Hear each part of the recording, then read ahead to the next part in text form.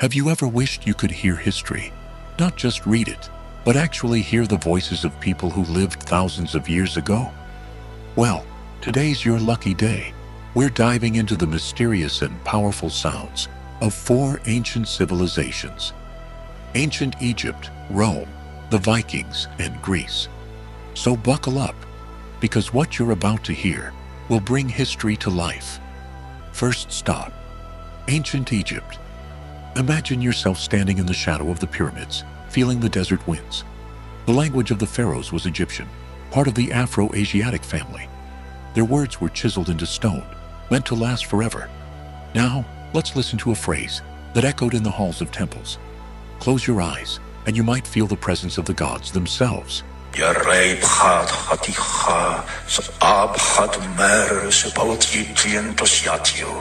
Next up, we land in the heart of the Roman Empire.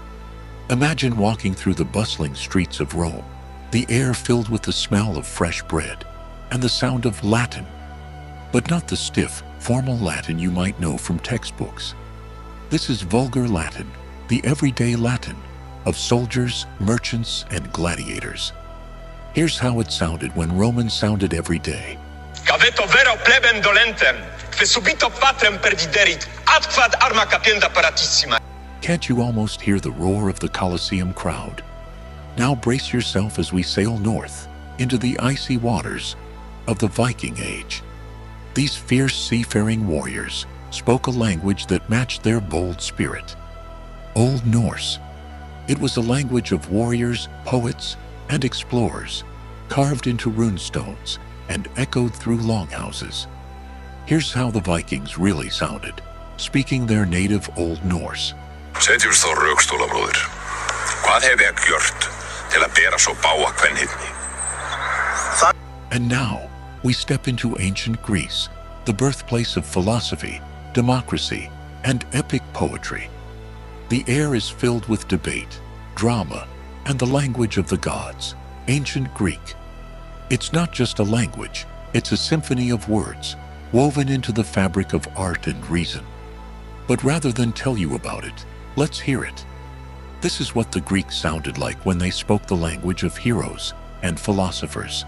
That's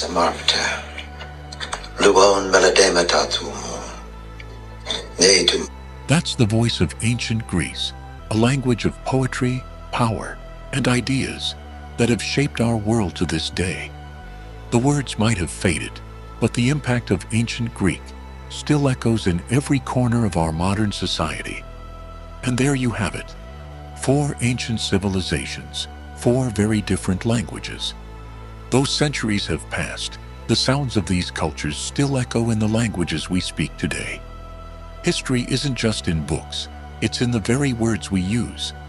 Which ancient language would you have loved to hear in person? Let me know in the comments.